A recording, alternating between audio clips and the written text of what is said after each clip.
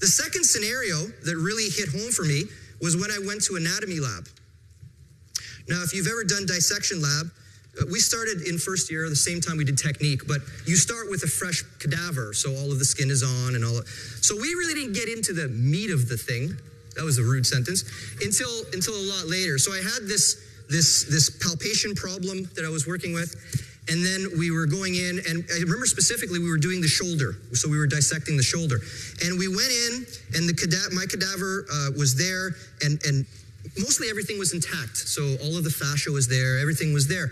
And then I left for the weekend, I came back on Monday to anatomy class, and my cadaver was dissected for me.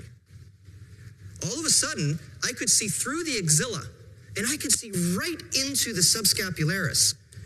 And I can see the nerves of around the subscapularis, and I saw brachial plexus, and I saw this very beautiful artistic rendition of what the anatomist thought I would see. Because that's what you learn when you look at dissections. The artist is the anatomist. His tool is not a paintbrush, it's a scalpel. And he goes to dissect out, or she, so that you can see what he thinks he wanted me to see. But what I noticed was, in order to get to what he thought I wanted to see, which apparently was the subscapularis, he had to remove a whole bunch of shit. There's a bucket, and he's cutting all of this tissue, this connective tissue, and he's just slopping it into the bucket, and then that gets incinerated, because that shit's not important. And when I saw that, I thought to myself, oh, he's an anatomist.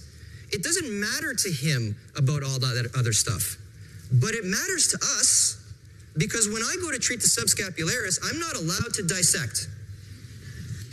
I've tried. And you can't do it, and there was a lawsuit, and I'm all better for it, because now I know that you can't remove that stuff. So as a manual therapist, I have to see in layers. FR people in the room, layering technique.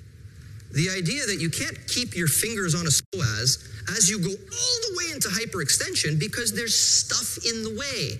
So there has to be a way for us to compensate for the three-dimensional nature of our clients. So then you start to learn anatomy a little bit differently, and you start to look at it differently.